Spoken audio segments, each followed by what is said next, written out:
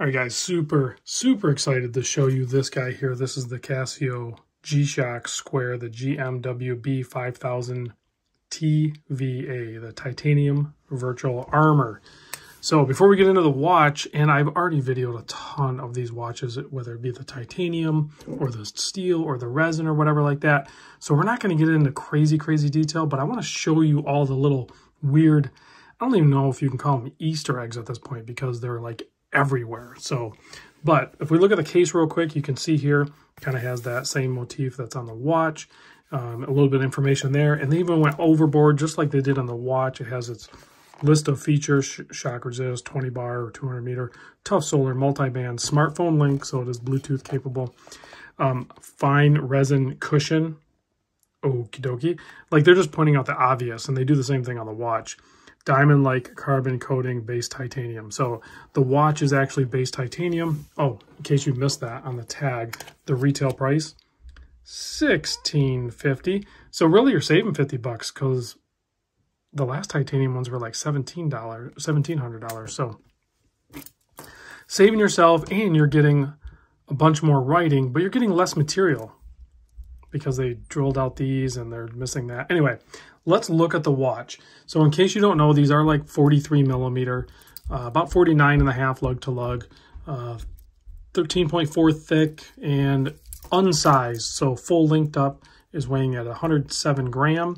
This one is completely DLC, diamond-like coated. So it's going to be super wear resistant. Multi-band 6, tough solar, Bluetooth. It's using the module 3459. Of course, base titanium, like it says on the box. And it is 200 meter water resist, made in Japan. That pretty much covers it. I don't know what else you guys want to talk about. Oh, let's look at the watch. Forget about talking. Let's just look at the darn thing. So you can see one of the big changes on the dial there. Obviously, we have a positive display. I think a lot of people will rejoice on that. But gone are the brick pattern around the outside, and instead they just left the reveal of the solar grid, which I think is equally as cool. A lot of the writing is different on this one than the prior ones. Shock resistant structure protects the case and bezel from induced shocks, and that is also visible here. The fine resin cushion with that relief in the case showing the red, and then you have deep drilled holes there in the case.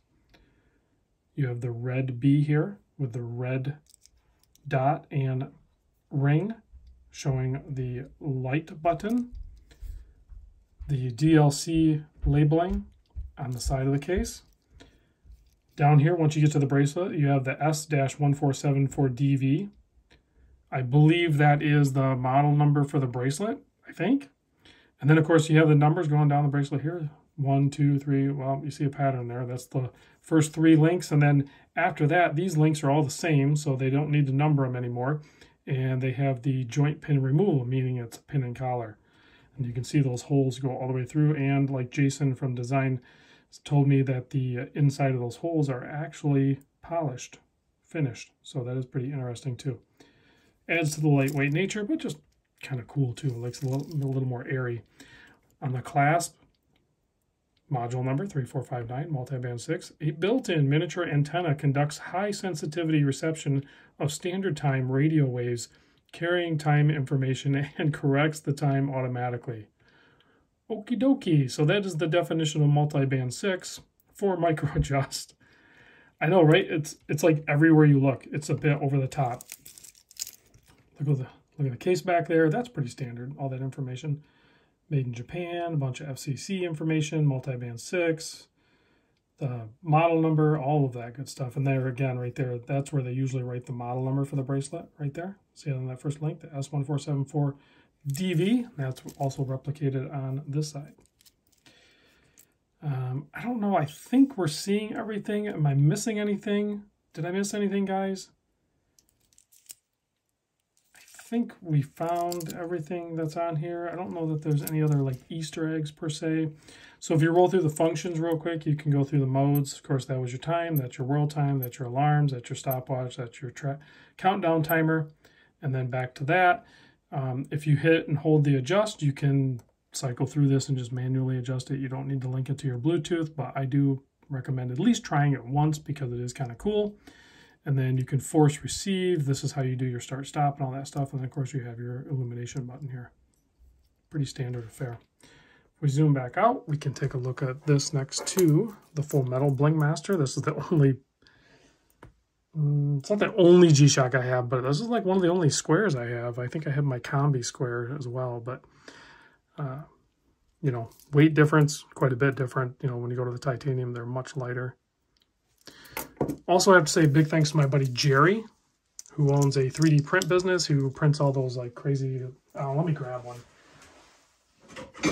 In case you haven't seen one of these, my buddy Jerry makes these, and I'll put a link to his Etsy store in the description. These glow in the dark, so when I shut off the lights, you'll be able to see that as well. So he makes a bunch of different kind and some other watch goodies. Actually, he made this finger pointer for me too, which is pretty awesome. So anyway, back to the watch. Here's what it looks like on my wrist, not sized, flopping around.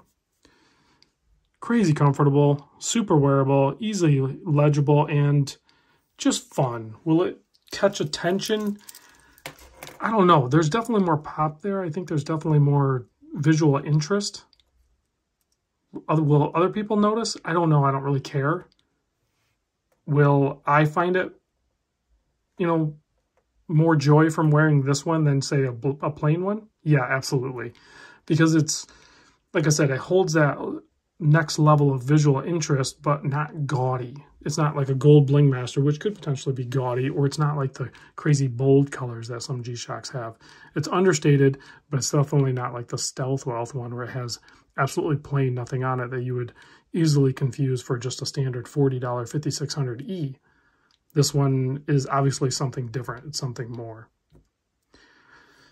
Let's kill the lights and check the illumination on this guy. Plus, you'll be able to see this monster loom up. Now, I didn't charge that, so it's just, I mean, that's just from the light, from the studio lights for a short amount of time. These loom monsters are awesome. Okay, so if we hit the little button here, you can set it so when you turn your wrist that it'll automatically come on too, but if you hit the button, it fades on and then it fades off. You know, somebody said something about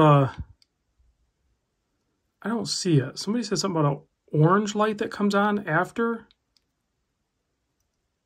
I don't know where that's at.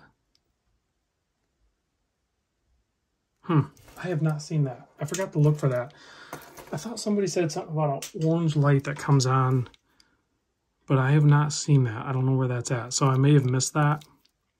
If you guys know something about that, or if you know what I'm talking, maybe I'm losing my mind. I don't know. That's quite possible. Anyway, guys, thanks for watching. Big thanks to Jerry for letting me check this out. I didn't size it, and I did peel everything off, but I'll tell you what I'll do for you, Jerry. I will put it back to factory fresh. There we go. It is brand new again. We can even stuff that guy in there. There you go. It's brand new. All right, guys, I'll see you on the next vid.